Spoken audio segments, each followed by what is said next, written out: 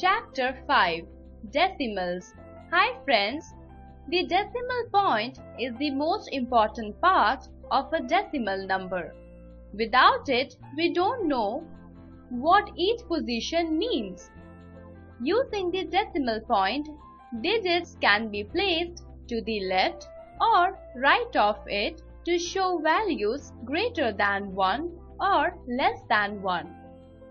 For example, in expression 17.591, on the left of the decimal point is the whole number, that is 17.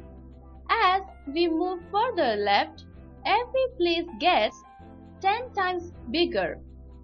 The first digit on the right means tens, 1 by 10. As we move further right, every place gets 10 times smaller. A decimal fraction is a fraction where the denominator is a number such as 10, 100, 1000, etc. In this chapter, you will learn about decimals.